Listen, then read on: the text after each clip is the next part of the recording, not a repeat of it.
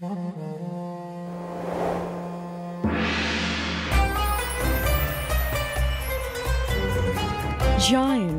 awe-inspiring, great.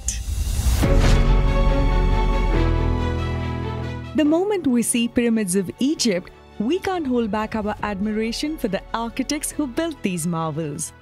They are testimony to the imagination and precise execution of humans.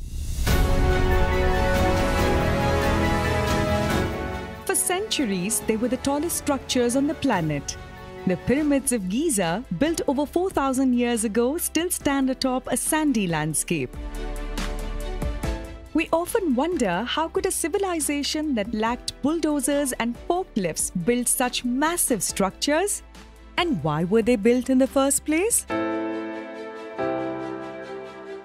Pyramids were built for religious purposes.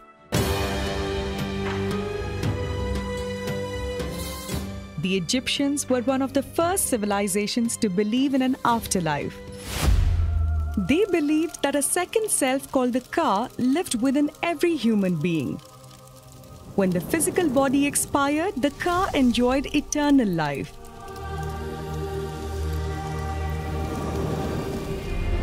Pyramids were simply grand tombs of powerful pharaohs. But do pyramids only have historical significance? No.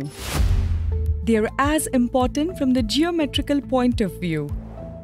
Geometrically, pyramids are polyhedrons that are formed by connecting the vertices of a polygon to a centric point known as the apex.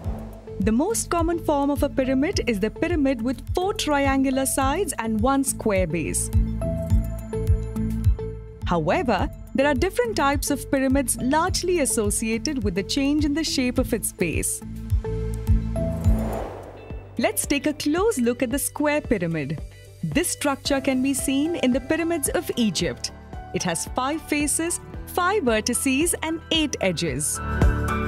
Triangular pyramid. Pentagonal pyramid. There are many more pyramidal shapes. Discover them at Embibe.com.